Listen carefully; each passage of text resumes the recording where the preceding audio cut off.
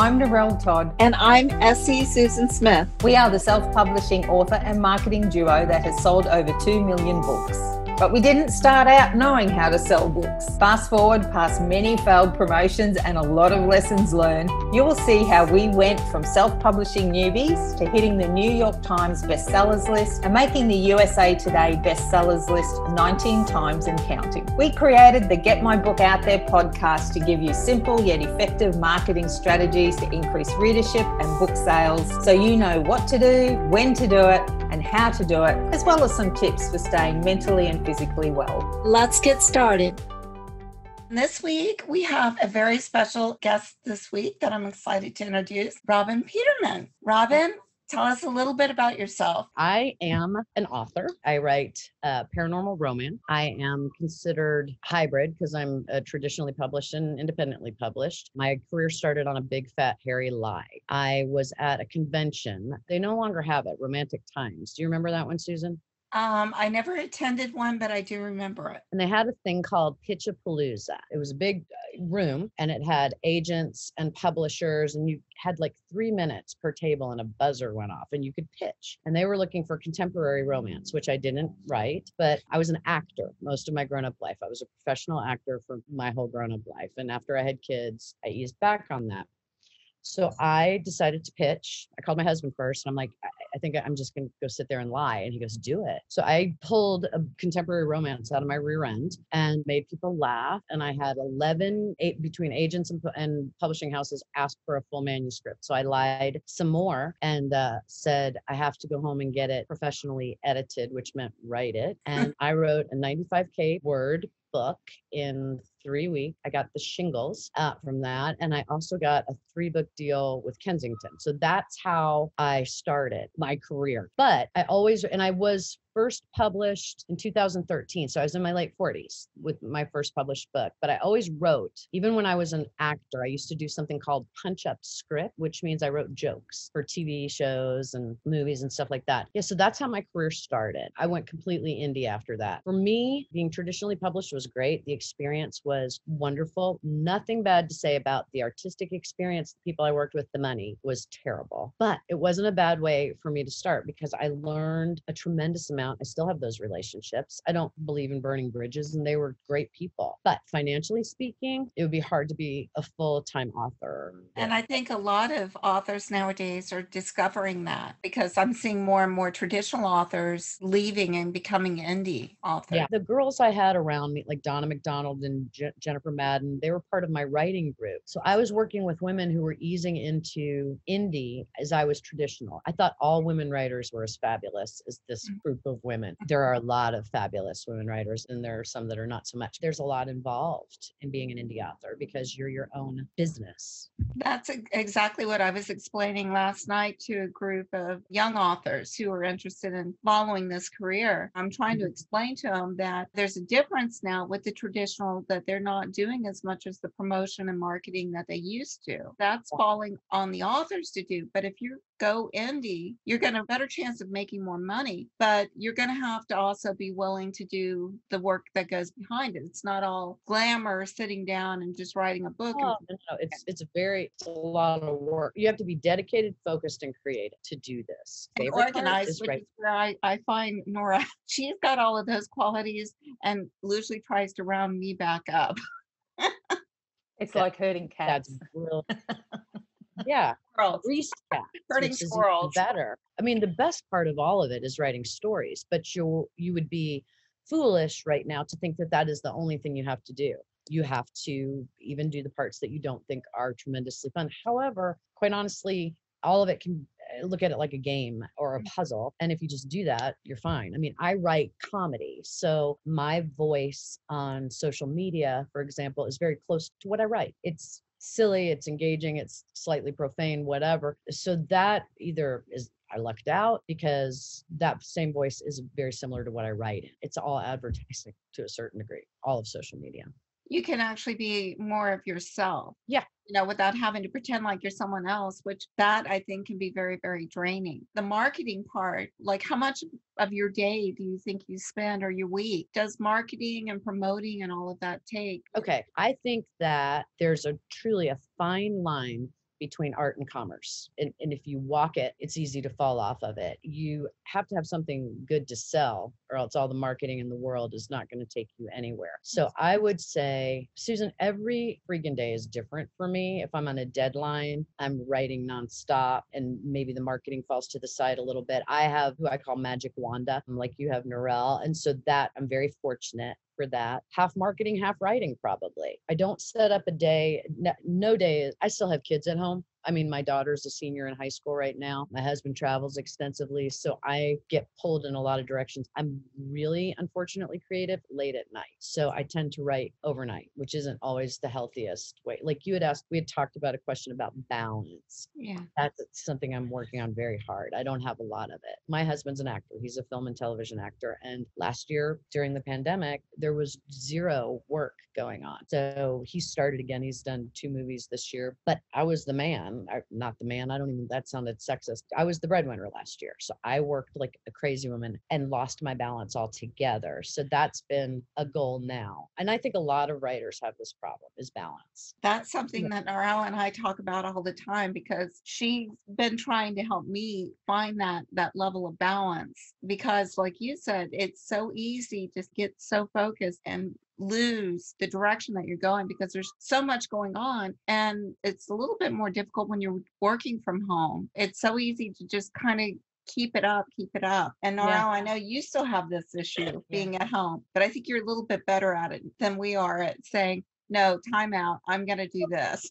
Well, the other thing too is that here's where you can't get lost in the art and commerce thing. Writing book is an artistic, creative endeavor. So when I call it amused. I mean, people can call it whatever they want. I say he has a ponytail and a black turtleneck. And when he shows up, I write, and I'm a pantser, which means I don't plot. So puzzle pieces click. It's better than an orgasm. Let's say equal, because that kind of artistic excitement, like I was an actor, my whole life before I wrote. And so I don't feel like acting and writing is all that much different, because it's still, I write very dialogue heavy. It's still being consumed with character. It's storytelling. It's just I don't have to get Botox. I don't have to worry about my wrinkles, and I can wear sweatpants and sit on my back porch and wear no makeup. Although I put on makeup for you today. I don't even remember what the question was. I mean, that's where the balance between art and commerce. So that's why I say sometimes I lose perspective of how to keep balance, because I'm like, grabbed me, and then I go with it. Because sometimes it's not grabbing you. God dang it, this is hard. My husband's going to go for a run. Do you want to say hi? Yeah. Say hi. Absolutely. Susan and Norel. Hello. That's Hello. Norel. There's Susan. Hi, how are you? Okay. Hi, Steve. How you going? Good. He's going to Very go on a good. run. Excellent. All right. Bye. See ya. What I've found is when I'm in the creative, it's all fitting and the creative juices and stuff are flowing. I just go with it now, because I know on the days or the times where it's not working, I'll actually take time then, because there's no sense trying to force something. Yeah. And which often I used to do before was like, well, I haven't, this is work hours, and so I have to work. And then it's like, well, no, it doesn't actually work that way. I might get inspired. I might wake up at 5 a.m. and say, oh, I've got to write this content or whatever it is, or it could be at night. Yeah. Part of what I've done is not so much gone, I need balance, I'm going to work it from 9 to 5.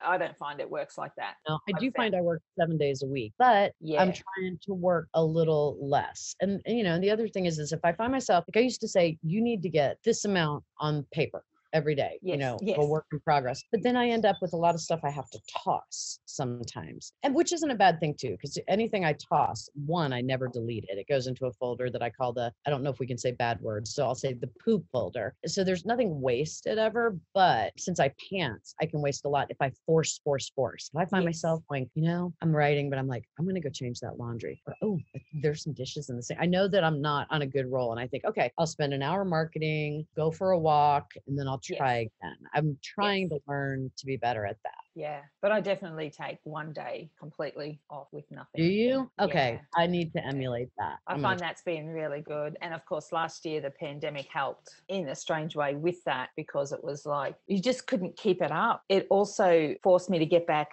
out into the garden and do a lot of those things. Whereas before I might say, go watch a movie, but when movies and TV weren't being made.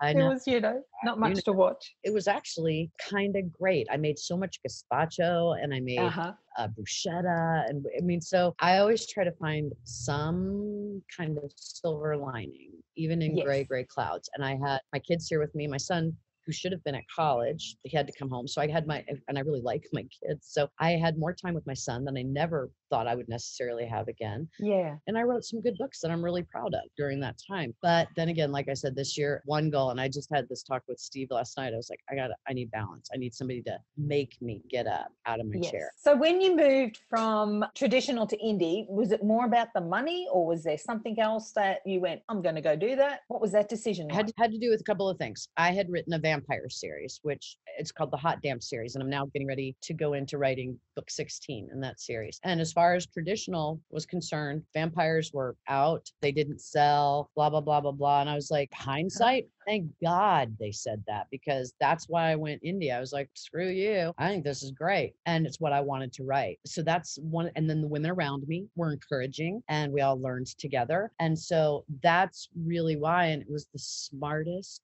thing I ever did. And I thank God every day that New York didn't want vampires at that point, because that series, it still does really, really well. So that's kind of how I fell in. It was the girls, the wonderful women around me, and the fact that New York can be a dinosaur about a lot of things and a little bit off, but there's a very large still audience for paranormal romance, for vampires, for werewolves. I'm doing something now called paranormal women's fiction, which is kind of a mashup of women's fiction and paranormal. That's kicking butt. This is a great job for me because I bore easily. Being an actress was a great job for me because I bore easily. It's always changing. I jump from series to series, or I start something new. It helps keep me whole. Do you think that another issue that the traditional New York has is they don't know where to put a lot of new types of stories that are coming out nowadays? It's like, what shelf am I supposed to put this on? I remember somebody telling me once, well, how am I supposed to market this? And I'm like, if you're in marketing and you don't know how to market it, then you need to find another job. Well, here's what I think. Not unlike the fashion industry, which decides what's going to be in style over a year ahead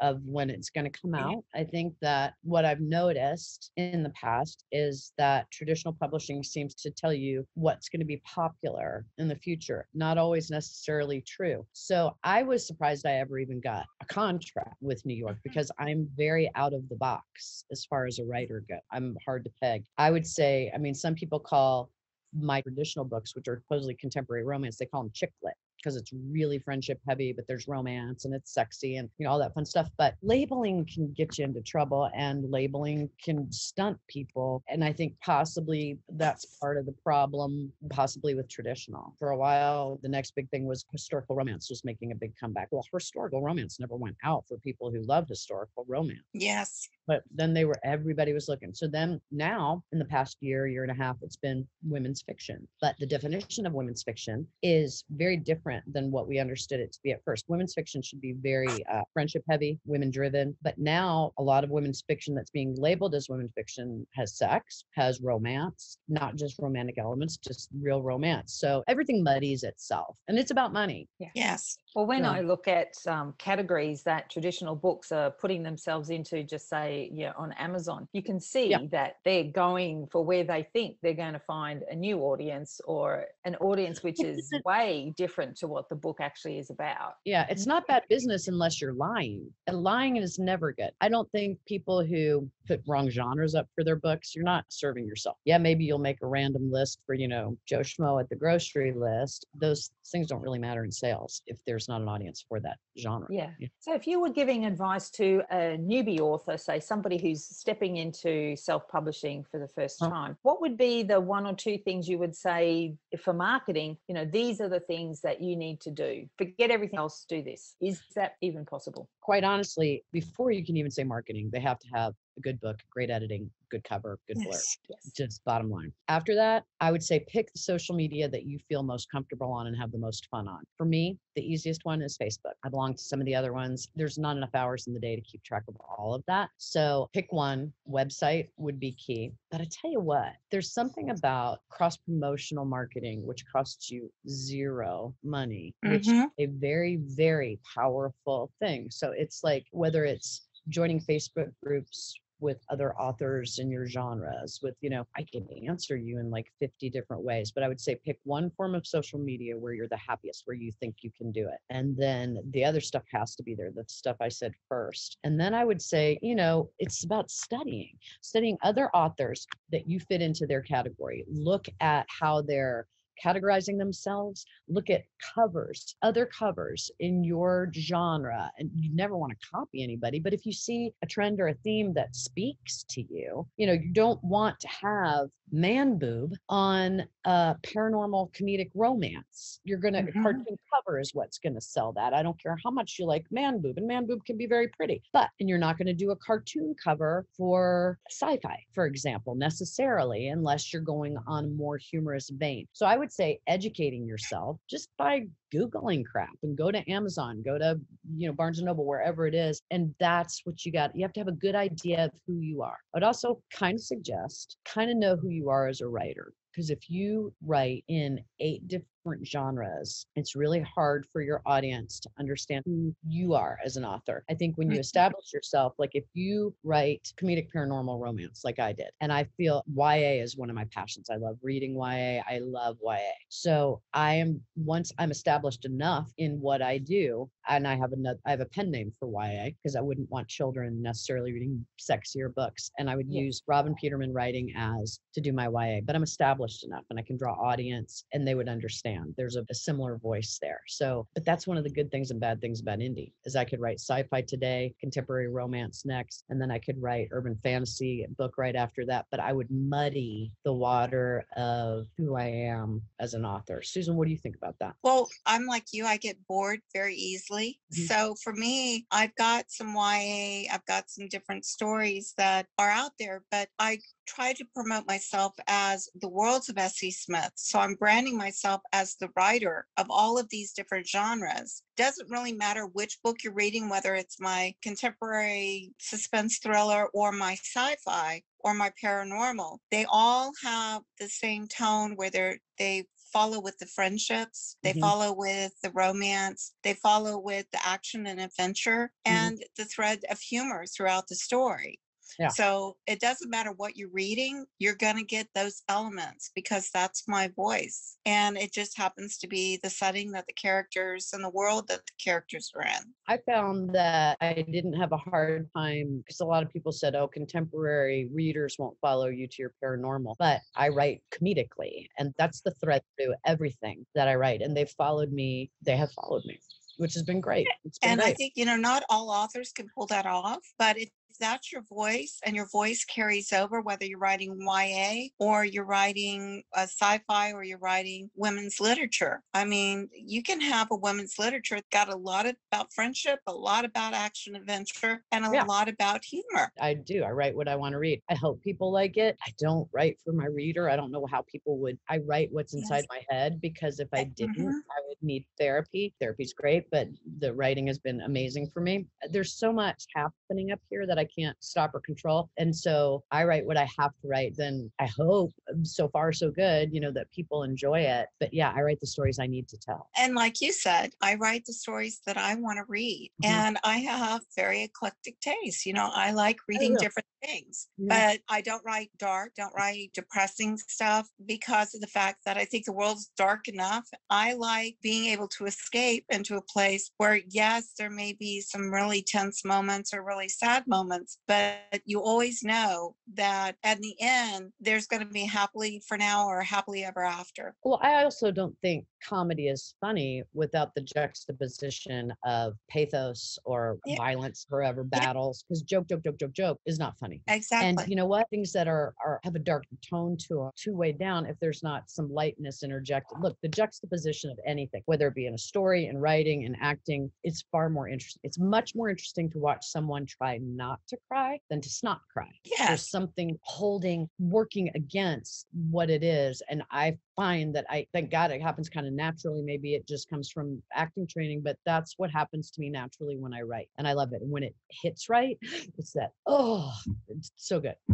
I love that feeling. Love it. So, quick question. How much of your life experience goes into your writing? Dude, a lot. The book I just wrote, the most recent one to come out, is called The Right Hook. And it's about a romance writer whose characters come to life, which that thought has fascinated me for years. And I'd been wanting to write it for a long time. Mhm. She is probably the most like me, although I have never caught my husband banging the weather girl on the kitchen table when I walked in with the film crew following me for my latest, but she is a lot of her habits, a lot of my habits, even in my male characters. I don't tell my biggest secrets ever, but I work out my feelings I have very ambivalent feelings, a lot about religion and stuff like that. A lot of this gets worked out in my books. I'm a very person who you can love whoever you want to love. This comes out in my books. A lot of research goes into my books. Not everybody would know that because sometimes they're just over the top, silly, funny. But there's a lot of me, but nothing that I probably wouldn't tell people. Although one of my books in my Magic and Mayhem series, my brother passed away 6 years ago. Yeah. For a while, nothing made sense to me, right? Nothing was funny. I worked through that in a book about whether or not my heroine Mhm. would let someone who had died move on to what it's called the next adventure in this particular series. While people who read it might be moved a little bit or find it sweet or whatever, for me, it was so much more than that. And that's not anything I haven't said, like in the book talk about that book and stuff like that. Yes, the answer ultimately in that big roundabout answer was yes, there are parts of me in my books, but nothing that I am not willing to give away. Privacy is important to me, especially with what Steve does. Yes. And I agree, Yeah. the same thing. I think those life experiences that we do put in, things that we've gone through, makes us better authors because we're able to capture those emotions, those feelings for the readers that they've experienced it as well. And I Yeah. just think that that's a unique quality. Yeah, I forget. Like, I get letters sometimes from people that make me sit down and make me a little breathless. Like, what? Yeah. I have no idea that my silly, fantastical stories would move someone like that or help somebody in a situation where they're not well, or it's very humbling. Am I writing the great American novel? No, but I'm writing from my heart things I'm very proud of and that I love. Yes. And so that kind of stuff is like icing on a cake that I didn't know I made. And those things are very humbling. You've spoken a lot about connecting with other authors. So, your writers group and, how they were brilliant, cross-promotional, that sort of stuff. You have a world. So it used to be in a Kindle world, but now you've created, let's call it a world. Magic and Mayhem Universe, sorry. How important is that to you as part of that connection with other authors? Is it a purely business decision? Part of giving back to the craft? Is it, what's behind that? When Kindle Worlds ended, I really enjoyed doing that. And I did it by invite with friends who were interested in doing it. Kind of like fan fiction to a certain degree by really good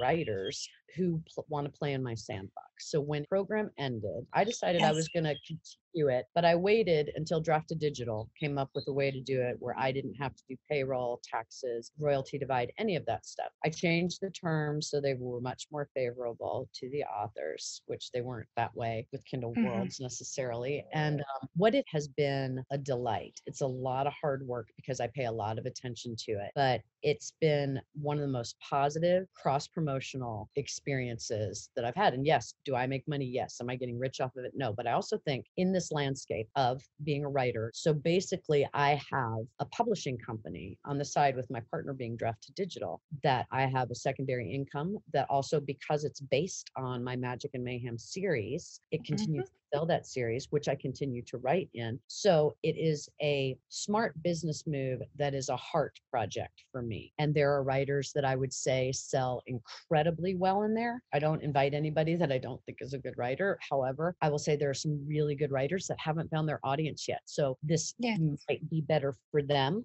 than it is for me, but that's also a great thing. And if I can do that for somebody, then yay on me. And so it's been a good thing. And I have waiting lists all the way through 2023, which is, I can't believe that, and we take really good care of our people. We work very hard on selling backlist. But yeah, it's a business decision that comes from my heart. that's what that is. And it's been good, very good. That's brilliant. And I love the part about diversification. I think as an author, that's so important. Your book is not just a book. Or I like to say it as, say, putting pillars underneath your business. So if you've only got the one pillar of a book, if that's all that's holding your business up, something happens with that and you've got no other things to hold up, your business will crumble. And to diversify, truly diversify, you have to be, just burped for you guys, you have to be a little bit established or have a little bit of a body of work. You're welcome. I do find it interesting. I'll have some people who are new write to me, and I try to write back to people, especially if they're polite. If they're not, I don't. But if somebody's nice and asks a question that's not easily found, or just their letter is engaging, some people think if you write one book, that's all you got to do. That's another piece of information, I guess I would, if we went back that question, I would say you can't have a career on one book. Yes.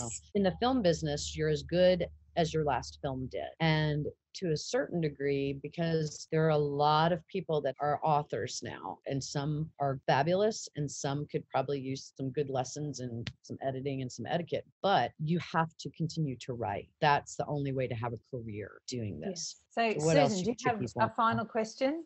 I'm just listening to her thinking, oh, now I know why we get along so Last question. One of the hardest things, and I know you said that you were the primary breadwinner last year because of the pandemic. I know my home life structure had changed a lot with Steve, my Steve. It's funny because we're both married to Steves, but my Steve was around more. He wasn't going off and doing all of the things that he normally does. So there was a lot more distractions having everybody at the house. How was it trying to juggle running the business and actually needing to do a little bit more with having more distractions at home? I will say that they called my Steve Man Mom last year. He was awesome. I'm a great cook. I love cooking. I love feeding people. He cooked. He's good too. He really took over all that stuff. And we have a gazebo. We have a farm. So I would go out to the gazebo. It has a fan and electricity and, you know, all that good stuff. Because your kids will just go, hey, Mom. And I'm like,